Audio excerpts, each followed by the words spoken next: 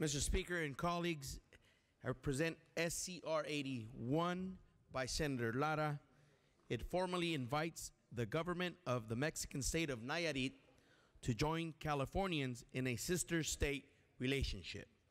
This resolution recognizes the heritage of close to 350,000 Nayaritas who make their home here in California more than any other state here in the United States. Immigrants from Nayarit have contributed greatly to California's culture and to its economy. In 2015, it's registered that close to $399 million in remittances were sent back to the home state of Nayarit. Californians from this great state of Mexico and Mexican Americans have helped build the world's 5th largest economy, which is our great state of California.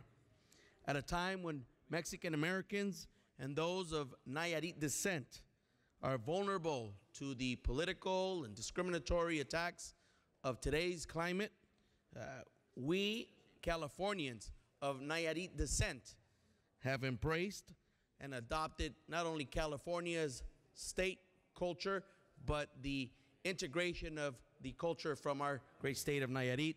Californians from Nayarit have contributed greatly to the vibrancy of immigrant-owned businesses, and it's something that we will be celebrating outside of this capital today as the festivities in Sacramento for Mexican Independence Day take place. With SCR81, Nayarit will be California's 5th Mexico sister state.